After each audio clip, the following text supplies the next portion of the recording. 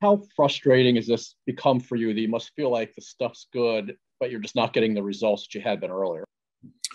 Yeah, I mean that's the big thing is right now I feel good throwing every pitch and things are really just not going our way in general. I missed a couple pitches over the middle that really cost us and cost me today. And um, the last two starts, I felt like I've had much better stuff than I even had at the beginning of the season. So um, just kind of one of those things that is extremely frustrating when you have good stuff. You're just not really locating as well as you need to be, and not keeping runs off the board. Nathan Ruiz, go ahead.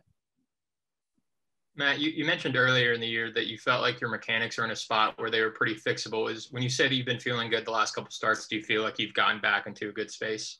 Yeah, I mechanically feel great. I get out of it here and there, but I'm able to kind of get back on track and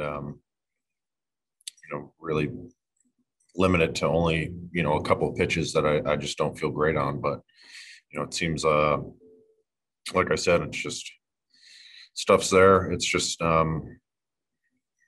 sometimes I'm not locating to the spot that I need to hit, and they're making good swings on it or fouling pitches off and making the pitch count go up. So it's frustrating, but got to keep working.